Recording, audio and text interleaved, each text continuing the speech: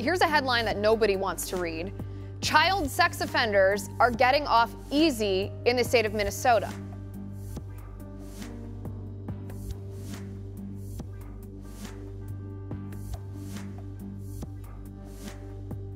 Predators caught with child pornography are given a stay. No prison time, 90% of the time in most counties in Minnesota.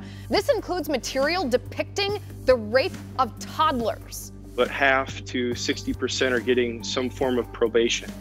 And depending on the type of probation, they don't even have to register as sex offenders.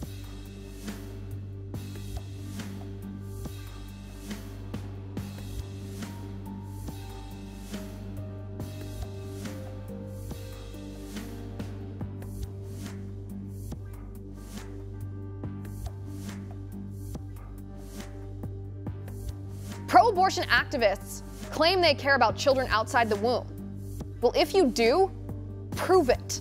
Change Minnesota state law.